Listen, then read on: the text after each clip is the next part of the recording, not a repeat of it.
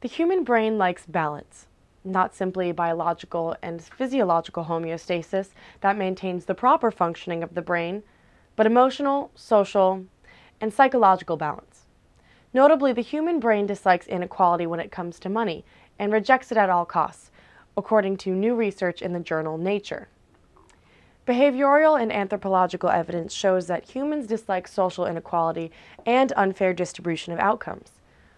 But this evidence is not purely social anymore, since researchers at the California Institute of Technology and Trinity College in Dublin, Ireland, have identified reward centers in the brain that are sensitive to inequality. The authors examined functional magnetic resonance imaging, fMRI, images of the participants as they were presented with money transfer scenarios. The volunteers participating in the study were initially randomized into two conditions: to receive a large monetary endowment at the beginning of the study, $50, or to start with no money.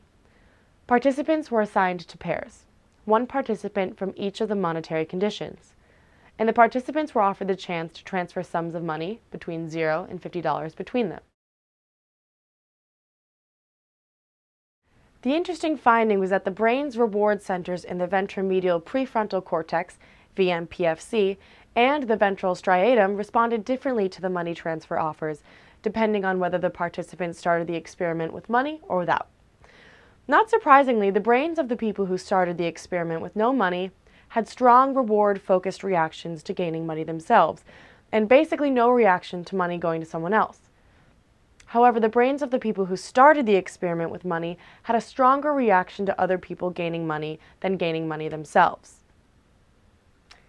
This research is among the first to show that a dislike of fairness and inequality is more than just a social convention. On a physiological level, people are not as selfish as once believed. Similar studies preceding the current research demonstrated that the VMPFC is involved in making value-based decisions, including monetary gain, donation to charity, and reciprocity. In several experiments, the brain rejected inequality and unfair offers, whether the outcome was monetarily advantageous or disadvantageous for the participant. Some researchers still claim that this behavior is based in emotions rather than physiology. They postulate that humans reject inequality and attempt to restore fairness owing to anger or moral disgust over an unjust situation. Further, others contend that people who have money want to restore equity and balance to assuage their guilt and decrease their own discomfort over having more money than other people. While the new study demonstrates that humans are not completely focused on their own self-interest, it is unclear how the physiological evidence translates to behaviors in the real-world circumstances. Humans experience physiological and emotional rewards from helping others and donating to charities, but the brain seems to stop short of wanting to redistribute wealth across the board.